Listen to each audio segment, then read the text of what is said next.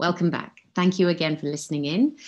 Our next guest is an actor I met 10 years ago whilst he was training at the Royal Welsh College of Music and Drama.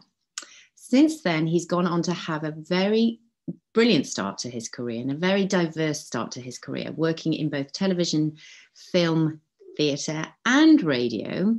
He has been on The Archers for 4 years, much to my mum's absolute delight, playing the character of Chris.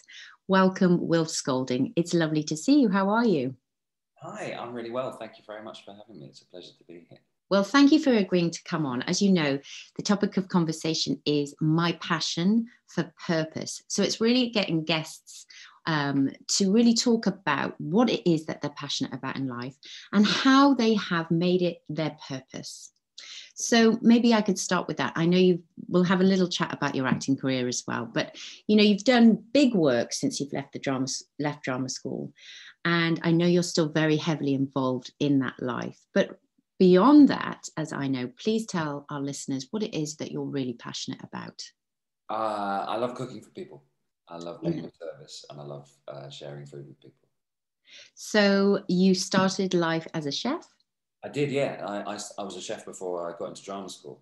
I left sixth form and fell into the chef life. I came back to a job at Las Iguanas, a bar job, but they didn't have any spots behind the bar left. So they said, oh, we'll train you up as a chef if you like. And I was like, great, yeah. So I sort of fell into it and loved it, but realised quite quickly that as much as I loved that, I didn't want to make a career out of it. And so I kept on trying to get into drama school. And you got into the Royal Welsh. You had 3 amazing years. And like I said, you've gone on to do this really eclectic 10 years of work since. But tell me about this passion and this purpose of cooking, how that's also worked into charitable work since for you. So in 2015, the headlines were sort of awash with the refugee crisis in Calais, the jungle, where there were around 10,000 refugees from all over the world living rough in a field in Calais. And it was actually my brother, my elder brother, who's a doctor, who went out and started doing some sort of medical assistance work out there. And I thought, what can I'd love to be of help as well. And what do I have that I can offer? And then I remembered I'm a chef, and people need food. So I went out and found a charity out there called Refugee Community Kitchen, and sort of fell in love with them. They do fantastic work and still do fantastic work out there and also here. And I started cooking for them and was inspired by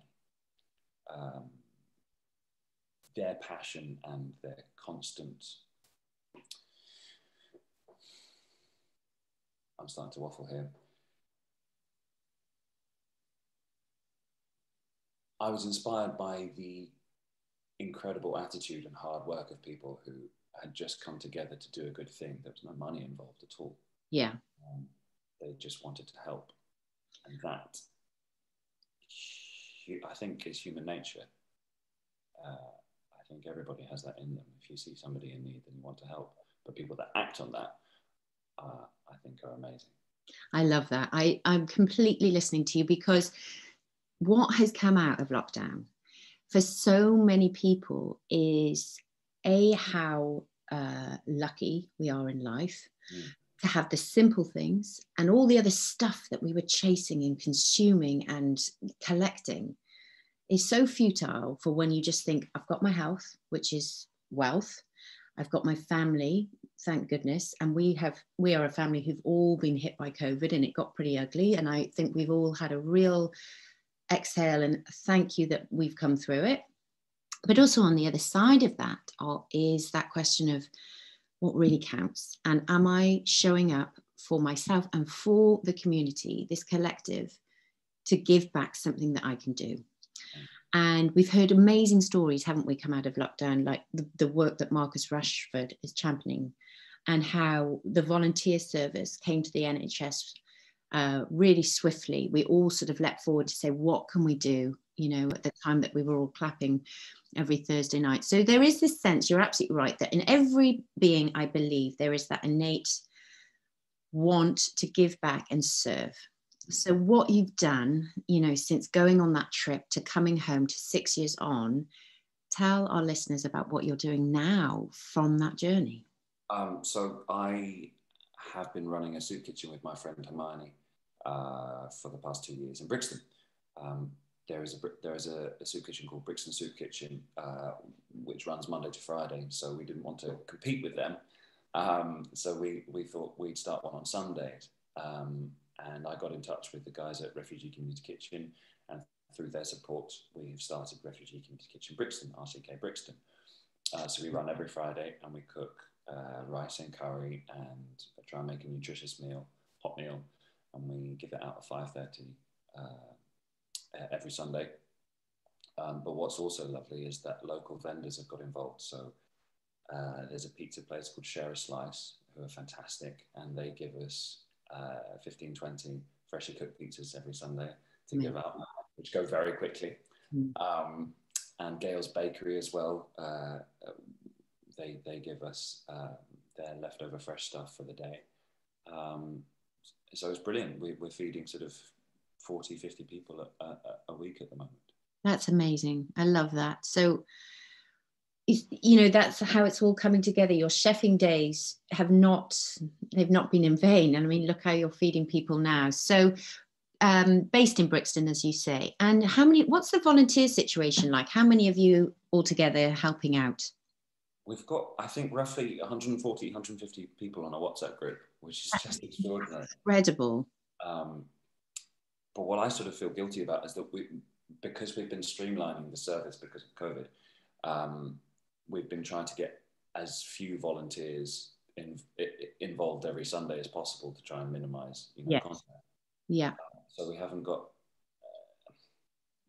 We're in talks with other people about expanding the organisation to try and create more opportunities for people to volunteer. But as you say, just the goodwill of people, of so many people, is extraordinary. And that's the beautiful thing that's come out of this chapter of life, isn't it? You know, we've really, really got to see that, and that's what's so tender and heartfelt. I had a question. Sorry, I'm still imagining all these people. You see the regulars every Sunday, and they come in for their food. What's come out for their living situation? Are they refugees? Are they homeless? Is it a mix of people?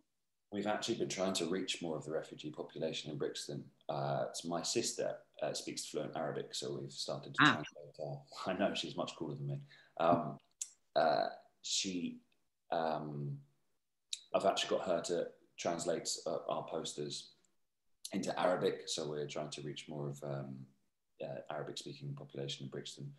At the moment, I think our numbers of guests that we're reaching, I think it's going to steadily rise because of the situation, and because the government have done a good job about getting people into hotels, getting rough sleepers into hotels. But I think that's starting to come to an end. So I suspect our numbers of people that we'll be feeding will steadily rise. Okay, brilliant. So again, tell me, so do you go through Just Giving or crowdfunding? How do you get the money? How do you get the food? You get your sponsors, your donors, and how else? Yeah, well, we have a company that one of our volunteers put us in touch with called Classic Fresh Foods, who are a catering. Okay. And we put our orders in, so it's like being a head chef again, putting your orders in Nice. for the week ahead, and they just deliver us free, fresh, beautiful fruit and veg every week. It's fantastic. So This is what's just really lovely and humbling. People can be so kind and give it. That is our inherent nature, isn't it? That is what we're all trying to come home to, I believe. So this has been so inspiring, Wilf. Can I ask you one more question? If there's someone listening to this and they can relate to your journey, and they might be stuck or in a rut with getting to the life that they were born to live, what piece of advice could you give them? That's a tricky one. A big one. It's a big one, yeah. Sorry, Debs, can you ask it again? Yeah, I'm not into small talk, by the way. I love big talk. So I'll get right to it. A piece of advice that you might have for someone listening who is really contemplating a change out of lockdown, whether it be with their career or the way that they live or what they really want to aspire to and invite into their life. What would you say to that person who's procrastinating from finding their passion and making it their purpose? If I was talking to someone who's procrastinating, I'd be very strict and I'd say, stop it, don't get comfy, and put yourself in new situations where you are pushing yourself. You know, take an evening class in you know, pottery or something that you've never tried before. Explore different avenues. If you felt you haven't found your passion yet, then put yourself in situations where you might. Say yes to things that you might not otherwise do. Don't get comfy.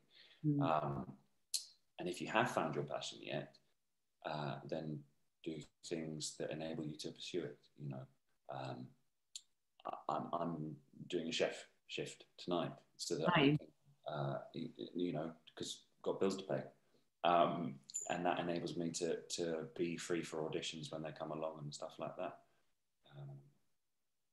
Don't get comfy. And there's no finished product as well. I think in drama school, there's this idea, or I felt there was anyway, there's this idea of being an actor. And if you've made it, then it's fine. You can just sit around and wait for the phone to ring and jobs come in. And that does happen for maybe one person out of a million. But for the rest of us, you can't just sit around. And I think it's very bad for you to sit around anyway. Yeah. I totally agree. I think we all have to step outside our comfort zone. Don't worry about the end goal. Just go for it. What's the worst that can happen, you know?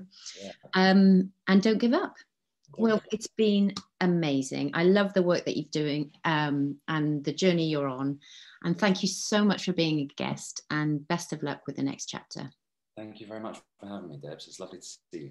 Lovely to see you too. Bye. Bye-bye.